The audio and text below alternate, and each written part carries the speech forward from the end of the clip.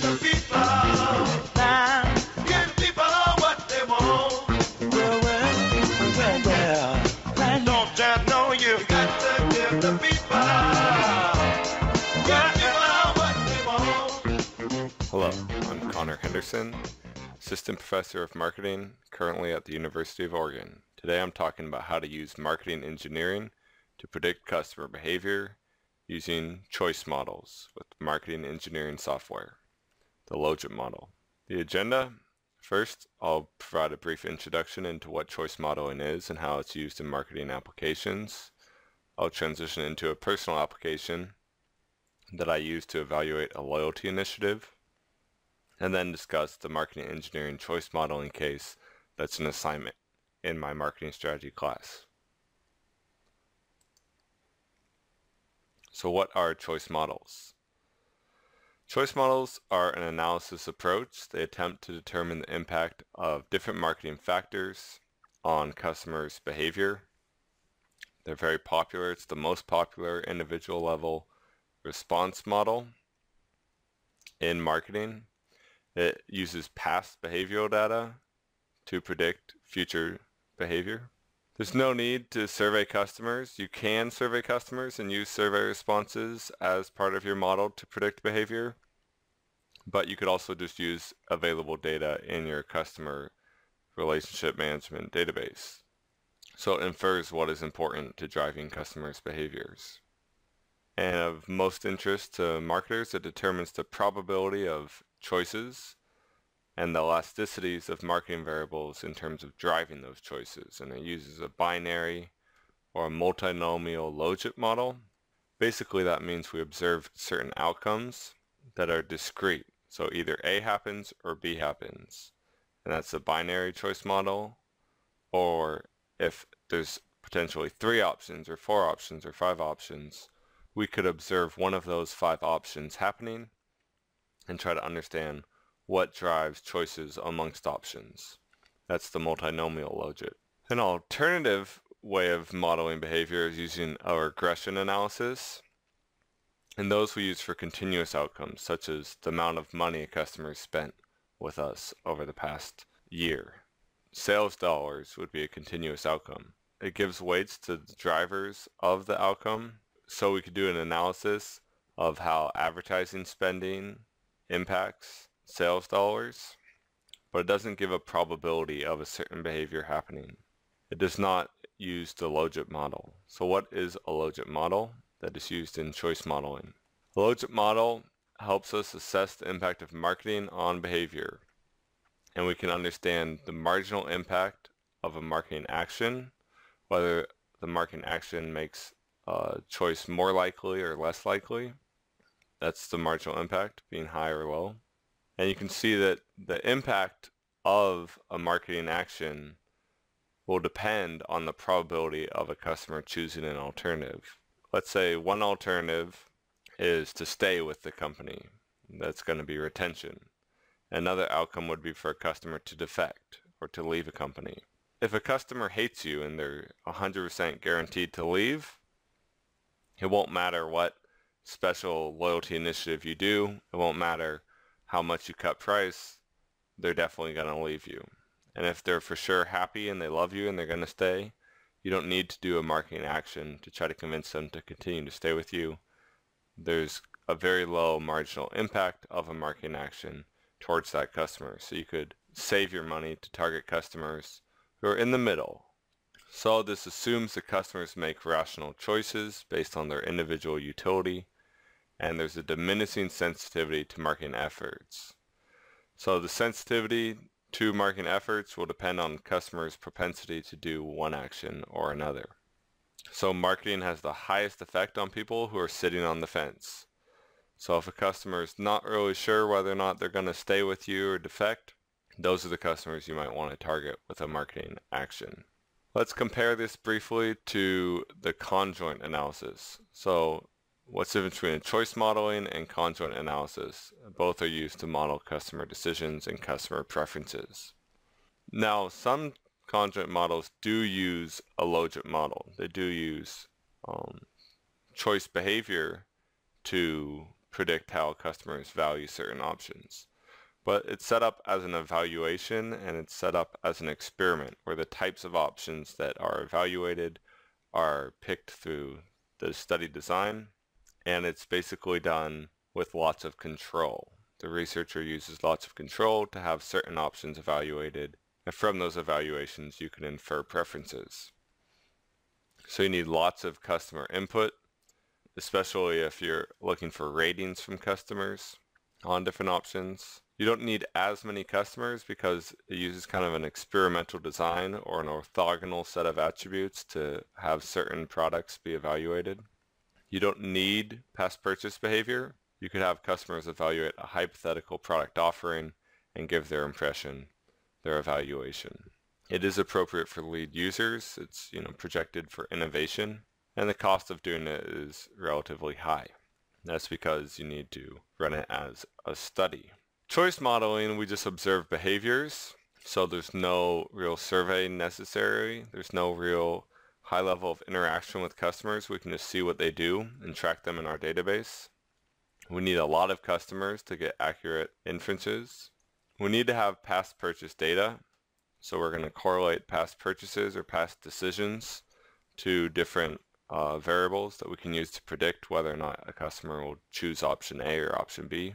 It's not appropriate for lead users because it's backwards looking.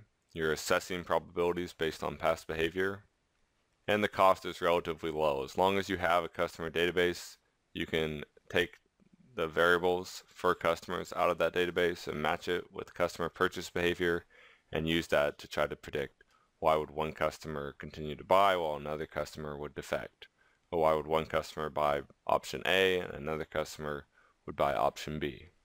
So what are some common uses of choice modeling? Well, mainly it's used to target particular marketing actions to particular customers. How do you do this? Well, first you want to create a database of customer responses. So track customers' behavior and ideally track customer behavior over time. So what are their choices? What are they actually doing? And you can do that with an experiment and a control sample. So perhaps you want to do a particular marketing action and see how effective it is to driving customer responses. You could have one group of customers get the marketing action and another control group not get the marketing action. So one might get a special discount. They could be the experiment group that you use to assess the special discount. Another group of customers might be left alone. They might be ignored. And comparing those two samples and the choices of the customers across those two samples, for instance, whether they continue to buy or whether they defect, then you can run the model and test whether or not that experimental variable was predictive of customer retention. Or you can look at prospects and you can see whether a certain kind of outbound marketing effort drives customer acquisition. If you can observe some customers clicking on your website and other customers ignoring it, or some customers clicking through and making a purchase while other customers look at something on your website but don't continue to make a purchase, and you have any other variables or information around them, maybe you've done an A/B test where you do two different versions of your website, you could use that data to run a model that would say, hey, which version of my website is most effective for driving clicks or driving purchases. You could also not necessarily do an experiment, but just look at historical data of past customer purchases. So I have a bunch of data on a bunch of different customers. Some bought, some didn't buy, some were acquired, some weren't acquired. Some bought the special version or the high-end version of my product, while others only bought the low-end version. And if I have that historical data and I can look at other variables on those customers, I can see what makes a customer likely to go ahead and do a certain behavior that I'm interested in. So then once we have our database, we model customer choices, and we can rate customers based on their probability of success, whether they're retained, whether they're acquired, whether they buy the more profitable version of our product. We can look at the response to marketing efforts, or is one marketing effort more or less effective than another? And if we have forward-looking data, we can try to estimate the total customer lifetime value. Maybe you could look at the likelihood to acquire a customer, to retain a customer, to expand them, to get them to do word of mouth. And if you look at all those choices and you allocate a dollar amount in terms of the long-term profit you would make off that customer, given their probability of those different actions, you could give them a customer lifetime value score. And based on that score, you could target customers with the highest success rates, and you can target them with the most effective actions and the highest returns. Now, as I said in the slide before, when you come to targeting customers, if a certain customer is guaranteed to be a good customer, they're definitely going to stay with you, they're easily acquired, and you find out that they're very likely to respond positively to whatever you're going to do, then you should go ahead and target them with that action. But if they're already so positive, such as they already love you so much that there's no way they're going to defect, there's no way they're going to leave you, then you wouldn't spend any marketing actions on them. You might save them for your customers that are on the fence. As long as that's fair, and as long as customers who are your good customers don't see you treating kind of mediocre customers, treating them too well, and as long as it comes across as some fair method, then you can still keep your existing customers that love you and also sway some of your customers on the fence to stay with you. Okay, so let me talk about an application where I use the choice model to assess the impact of a particular loyalty initiative. So what is a loyalty initiative? They're customer-specific investments. They augment the core offering, so they augment just the basic product that gets sold, and they aim to protect and expand existing customers' business. They're increasing in prevalence given the trend towards proactive engagement amongst companies. So there's a rise in continuous service providers such as Netflix or even Amazon, where you do subscribe and save, or different cloud companies, business to business, service as a solution. With all these companies, oftentimes you sign up your customer, you acquire them, and once you acquire them, you stop engaging with them until a particular problem comes up, or they're thinking about leaving you, or you're trying to sell them on some upgrade. But there's also been a rise in vice presidents and directors of customer engagement, customer experience, customer success. And the thought behind these new positions is that let's not wait until we want to upsell a customer, or let's not wait until they're going to have a problem.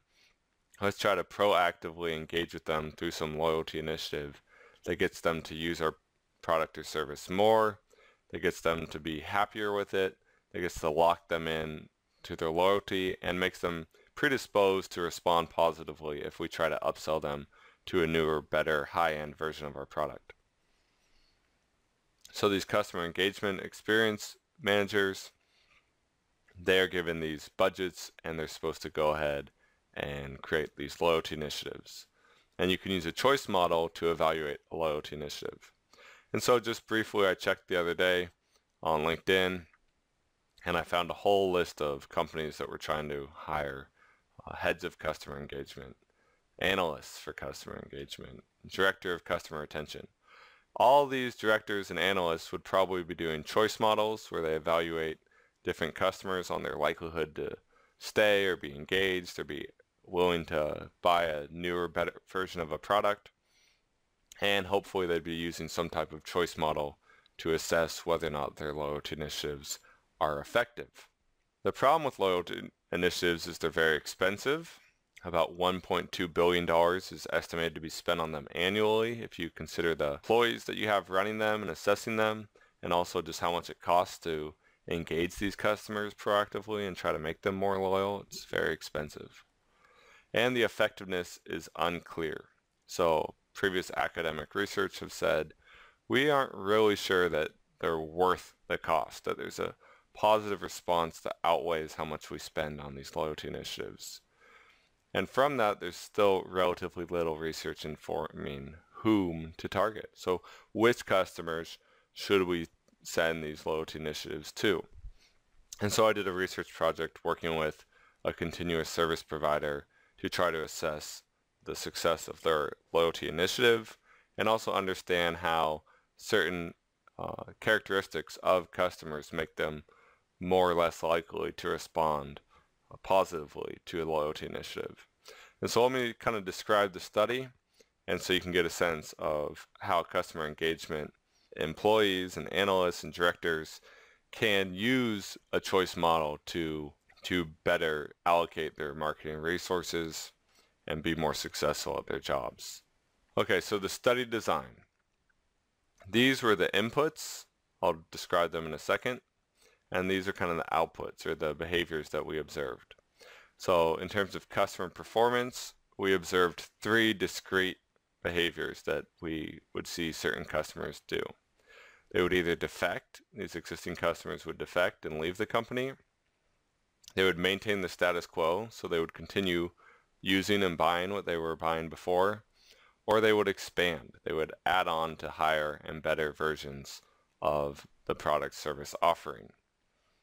And so those are 3 different outcomes, and we can look at what's the probability of any customer doing these outcomes as a function of their demographics and also any other variables that we have. Now, one of the variables, or 3 of the variables that we wanted to look at were what we call intrinsic loyalty mechanisms. And so we gave each customer, based on some information we had in their customer database, a score for habit, being a low habit or a high habit. We looked at whether they were dependent or not, whether they were locked in through a contract, and whether they had certain bundling savings. And dependence is thought to keep customers from leaving, and also a relationship. How long had they been a customer, and how well did they kind of have an existing relationship with the provider? And that's also thought to limit defection. So all 3 of these kind of intrinsic behavioral loyalty mechanisms, we had a rating for each customer on all 3, and we could use them to predict the probability of these different outcomes. And for instance, when we ran our choice model, we said, how likely is it a customer would choose to defect, choose to keep things the same, or choose to expand? We'd see that habit made it more likely an existing customer would choose the status quo, continue to do what they'd done before, and less likely that they would make changes. And some of those changes the company wanted to avoid, such as defection, but other changes the company was interested in seeing customers do, which would be expansion. And dependence, we saw there's a strong probability of it driving a lack in defection, but not necessarily, it didn't make a difference between status quo or expansion. And so you can look at how any driver, any variable you have on customers changes the probability of a customer choosing a certain option. And so we used a baseline period of 5 months to get indicators of customers' habit, dependence, and relationship. And we combine those with indicators of customer demographics, where they lived, how many people were in their family, stuff like that, to also predict the probability of them exhibiting any of these behaviors in the future. But then we combine it with a field experiment. And so after our 5-month baseline period, we did 2 months where customers got to use the service for free.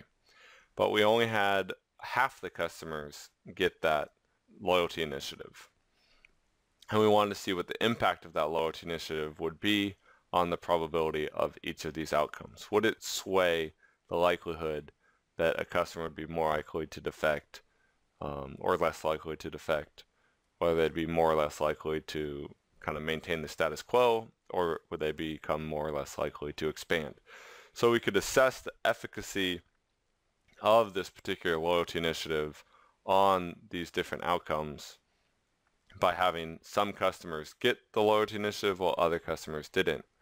And by tracking that, who did get it and who didn't get it, and also observing these outcomes, we could look at the impact. Another thing we did is we looked at if it mattered whether or not the customer had a habit before, a dependence before, or a relationship before.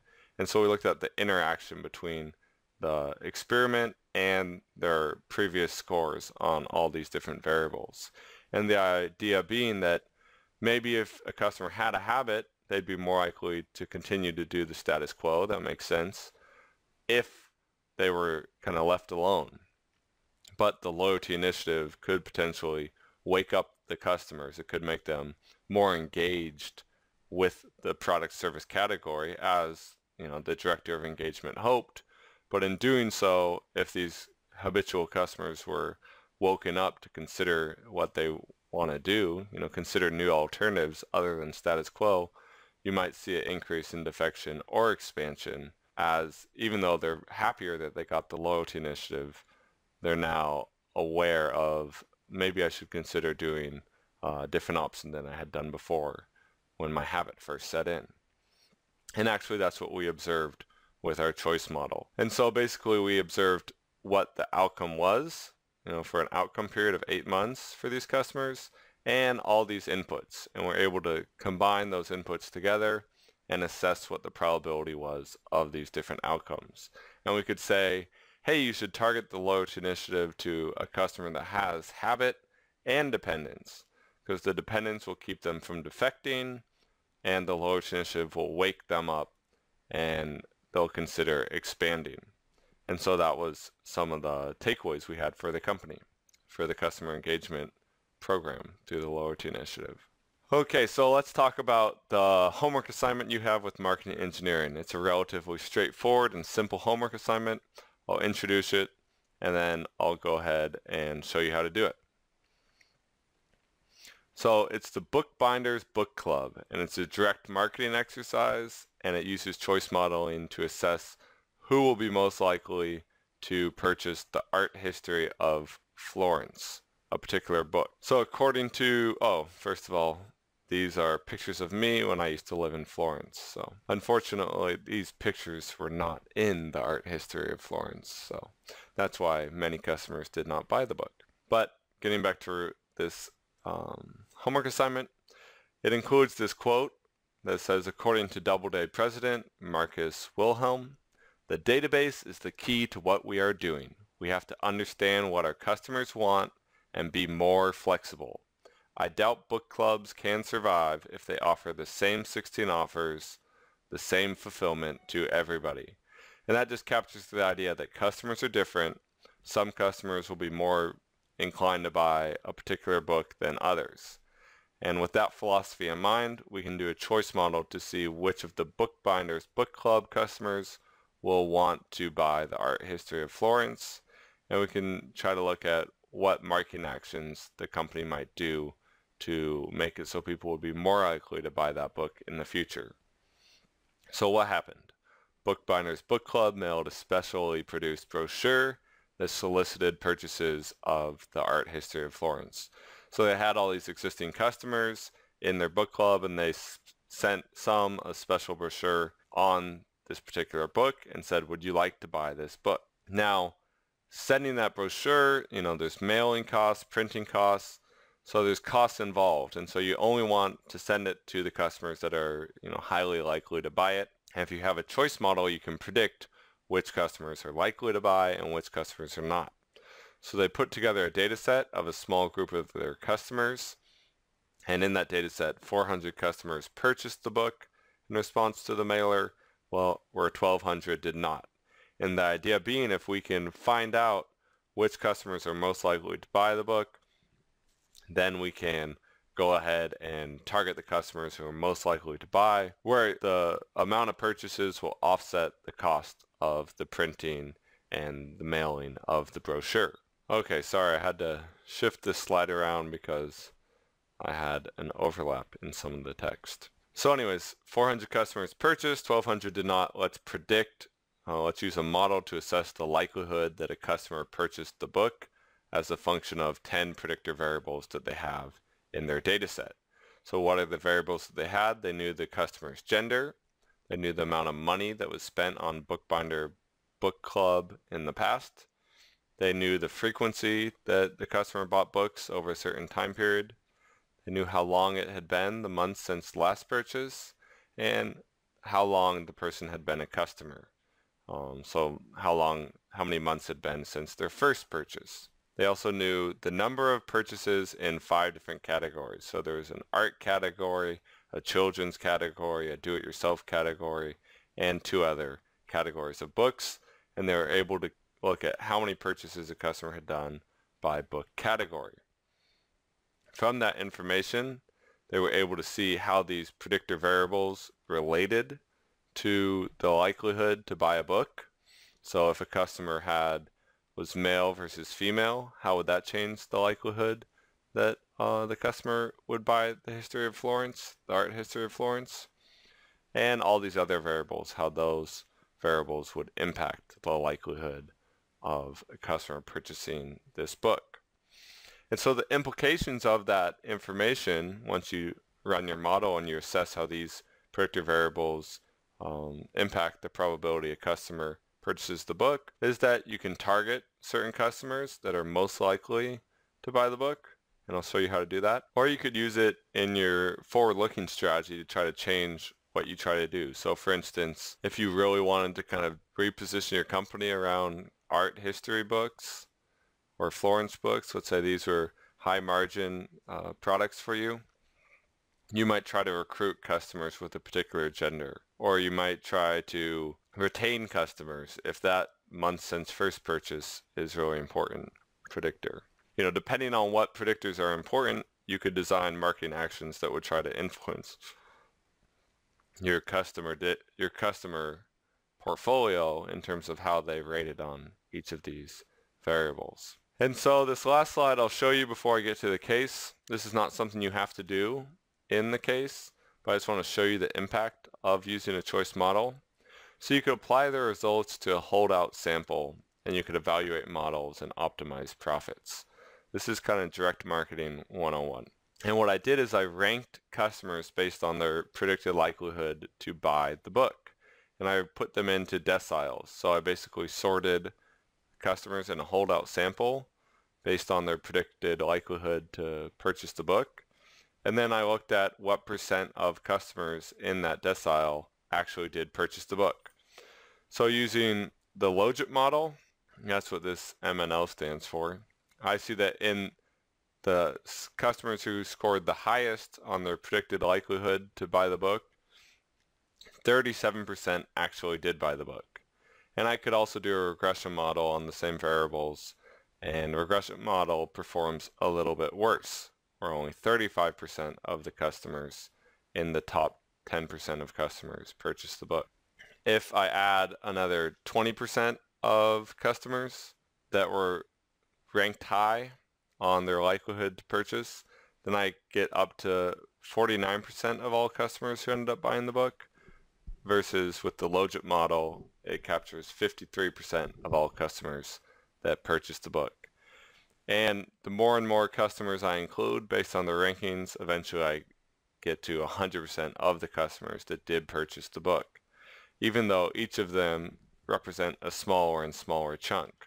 You can see down here I have the total number of customers that purchased the book based on their probability score that they would purchase the book from our model. And the slope is such that at first, the more customers I include, the more and more customers actually purchase the book, but eventually, you know, these are customers who were predicted not to purchase, so very few of them actually did purchase. So I'm comparing predictions in terms of their predicted likelihood by their actual behavior. And with the Logit model, it's slightly better for predicting who bought the book. Then also, if I do some assumptions based on like the profit margin, taking into consideration how much it costs to mail and how much money I get from selling a book, I can see how much money I make changes as a function of how many customers I target the mailing to. And basically, this model says that I can maximize my profits if I send 70% of the customers the mailing, and I should send it to the top 70%, the 70% that are predicted as most likely to purchase the book. And that's what maximizes profit. Now, that's just the straight up cash numbers. One thing I want to emphasize in this class and everything we do is beyond these numbers, and I love these numbers, I want you guys to have an analytical approach to decision making. But beyond just these numbers, there could be other factors that would make you want to send these mailers. Perhaps you would send it to all 100% of your customers, and you would be okay with your profit margin on this particular product going down if, for instance, you thought it helped raise your brand awareness to customers, or if it helped reposition you in a strategic part of the market For instance, maybe you're very much interested in being seen as providing this type of book, whether or not a customer would buy it or not. Or maybe you want to send it out because you find in a different analysis that if customers get hit with a mailer at one period in time and don't buy it, then they're more likely to buy a product in the future from a different mailer. And so if you have a long-term view, it might begin to make sense to target more of these customers who have a low probability of buying. The pure simple look would say, hey, target about 70% of the customers because you have diminishing returns of this marketing effort of sending the mailing. But, there could be other strategic reasons why it would make sense to go ahead and do this. So this is the power right here of doing these type of models, whether it's a logit model or a simple regression model. Usually you wouldn't use a regression model for something like did they buy or did they not buy, but I just did it to compare and show you that even doing the simple regression model can make you more effective as a direct marketer. All right, so let me go show you the case and then you can get some additional insight into how to do it. Okay, so this is our data set, and first you want to orient yourself to the data set. What we have is this choice variable, which basically says 1, did the customer buy, or 0, did they not buy the art history of Florence. We have their gender, 1 and 0. You'll need to look up what does 1 mean, is that male or is that female, and what is 0. Amount purchased, how much money have they spent. Frequency, how many books did they buy over a certain time period. Last purchase, how many months since their last purchase. First purchase, how many months since their first purchase. And then the number of children books the customer has bought in the past, the number of youth books, number of cookbooks, number of do-it-yourself books, and number of art books. So looking at all this information, we can use it to predict choice. So we use all of these variables, customer data that we have to predict whether or not they actually bought the book.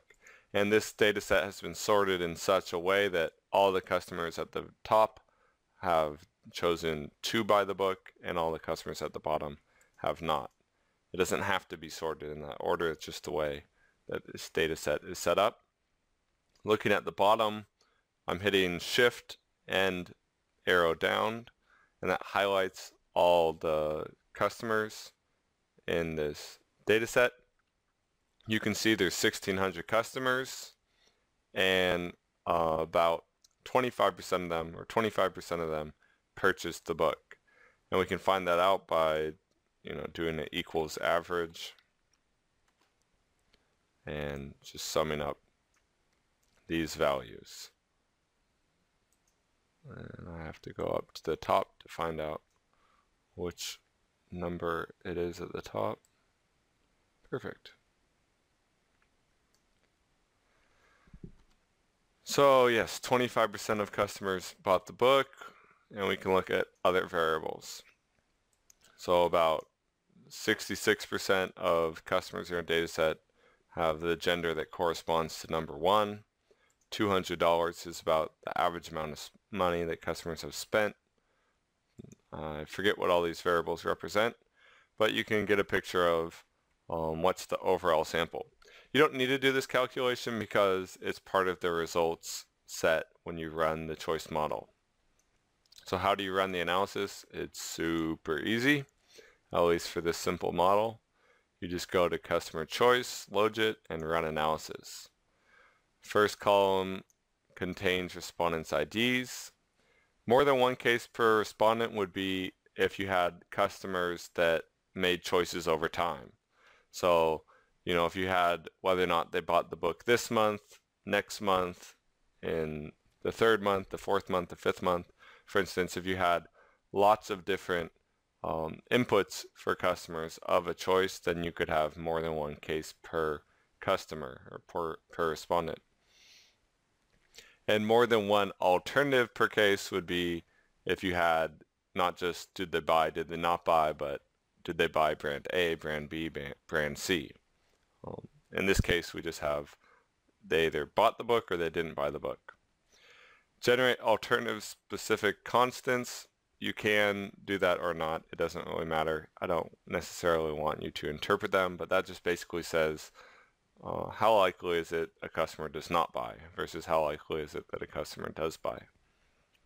Significance level, in terms of looking for significant predictors of whether or not a customer bought the book.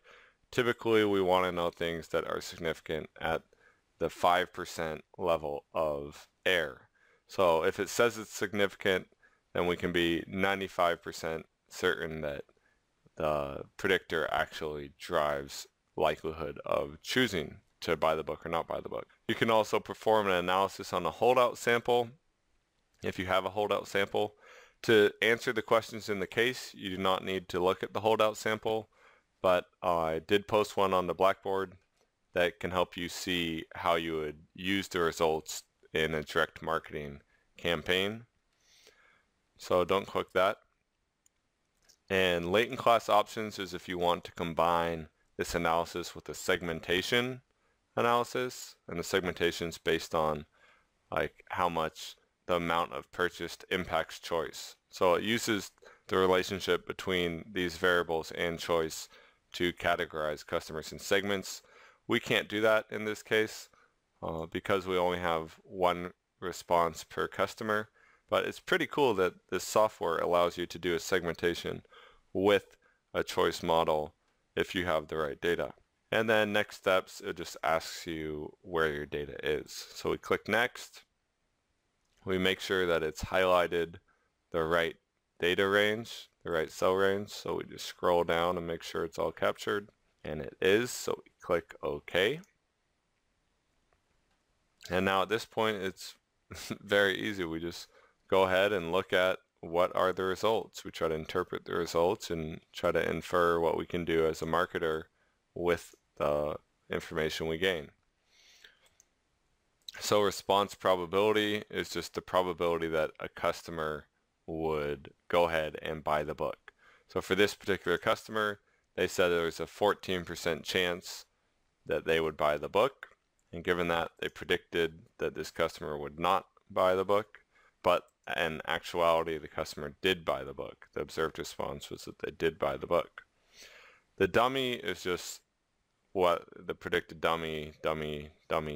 All those are just the opposite. It looks at the likelihood that a customer would not buy the book. So if you wanted to frame these results in terms of the negative, then you could use that information, these columns, to kind of describe what happens. Out of 400 customers, so remember 400 customers bought the book, and of those 400 we accurately predicted 160 of them. So we could do equals this divided by that.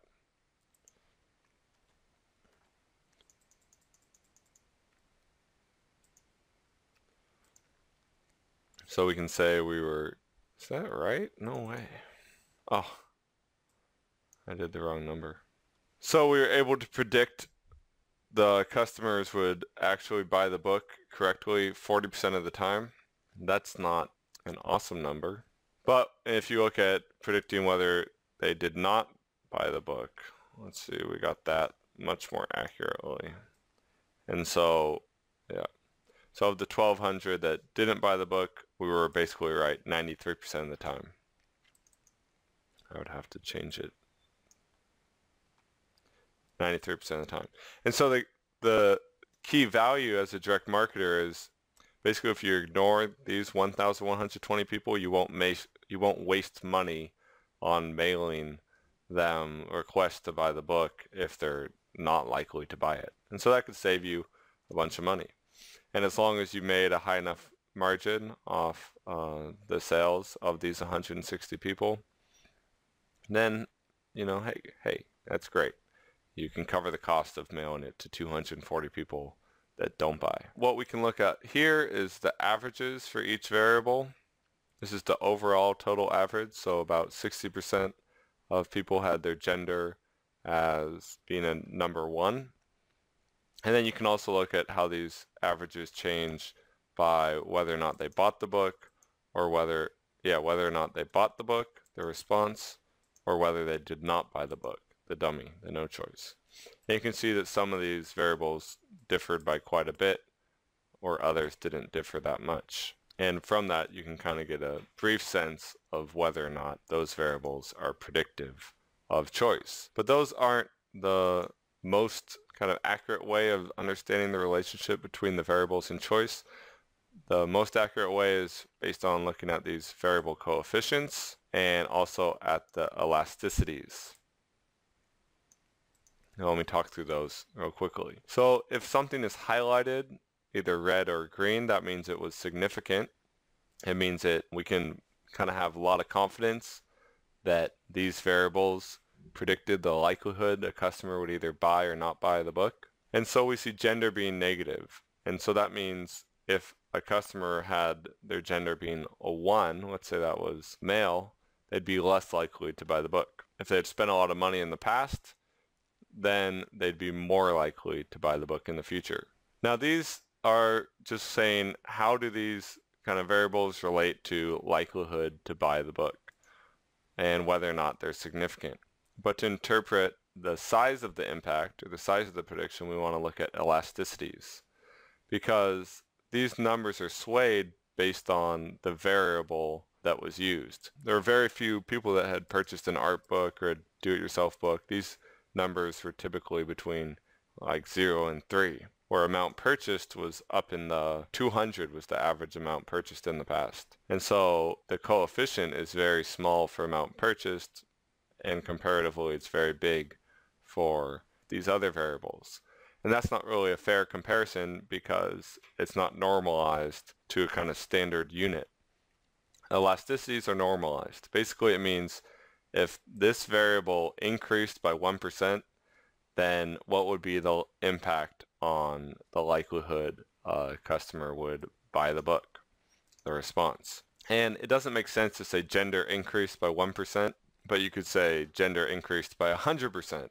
And so you could take that and multiply it by this variable. But basically, when you get to these percentage relationships, you can say that it's a normalized value. So you can compare how gender is different from amount purchased. And in this case, gender has a higher value, an absolute value of 0.27 than amount purchased, which is 0.21. So a change in gender is more kind of predictive of choice than the amount someone spent in the past, even though they both matter. And they matter in different directions. If someone is a 1, then they're less likely to buy the book than if they're a 0 for gender. And if they spend more in the past, if they had a higher amount purchased, then they're more likely to buy the book in the future. Okay, we talked about this estimation already, where it says what's the probability of response. I'm going to show you now in the holdout sample how to calculate this value. And so let me go to my holdout sample. Okay, so basically I copied and pasted, I'll have to move this over. So I copied and pasted the variables and their coefficients, and I'll show you how these values relate to the predicted likelihood a customer will buy the book. So I moved these coefficients to try to correspond to these values. So gender had a coefficient of negative 0.86, amount purchased had a coefficient of 0.0019. And what I can do with this holdout sample is I can see how useful our model is for predicting behavior in a holdout sample.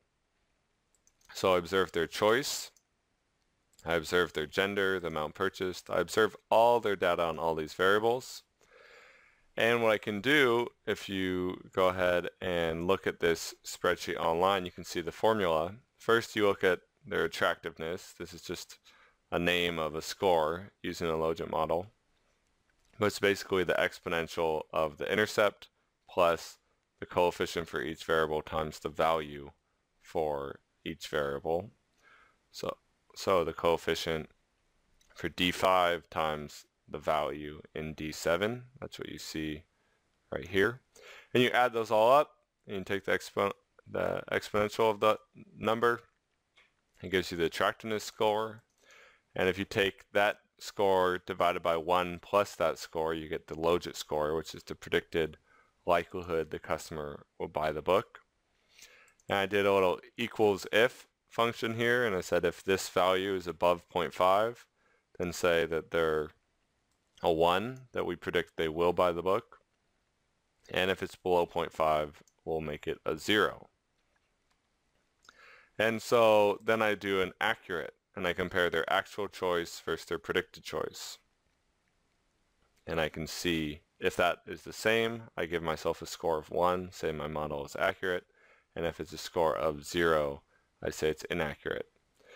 And so I can do a lot with all this information. I could do a sort, where I sort customers based on their logit score, basically their probability of buying the book.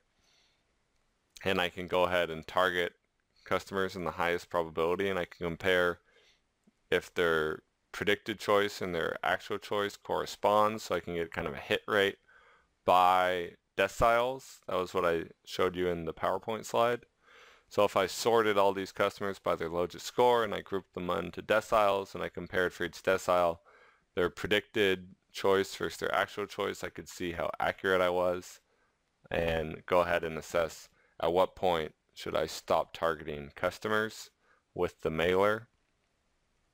And I can also do some assessments of how accurate my model is by comparing if the predicted value corresponds to the actual value. All right, that's all I have for you on choice models. I hope that you found this to be an interesting and illuminating video that helps you see the value in using choice models to understand why customers exhibit certain behaviors.